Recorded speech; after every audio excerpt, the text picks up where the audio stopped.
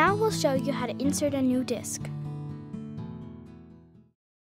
You should always change lancets over a hard surface. Open and remove the used disc. Dispose of it properly. Make sure the slider arm is all the way up. Position your new disc with the arrow pointing straight up to 12 o'clock. Press firmly to seat the disc. Check to make sure the disc lies flat.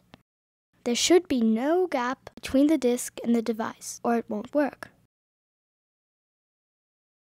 Can you do it? Sure. Find a hard surface. Remove the used disc. Position the new disc at 12 o'clock. Press down. Check to make sure it's flat.